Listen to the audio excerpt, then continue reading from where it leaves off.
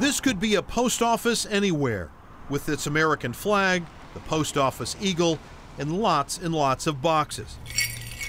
Ellen Hoffman has used a P.O. box for business mail for 3 decades. Our home box wasn't locked, and this one was locked. Okay, so it was a security thing. Yes, it was a security thing. But the security thing is leading to a change for the post office itself. This notification says the lobby here will be closing from 7 p.m. to 7 in the morning starting February 1st. Post office lobbies used to be open 24/7, 365 days a year to give box owners a chance to get their mail anytime they wanted.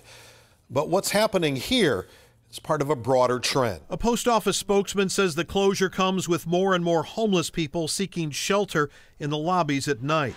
People coming in to check on their boxes being hassled, but they've also found needles, even human waste in some cases.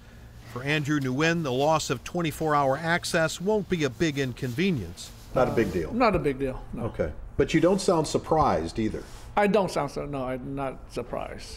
Nguyen hasn't found anyone sleeping here after hours so far, but he's aware of the concern. And it's not just a Seattle thing. Post offices in other communities, other states have resorted to lobby closures, some even years ago. In West Seattle, Glenn Farley, King 5 News.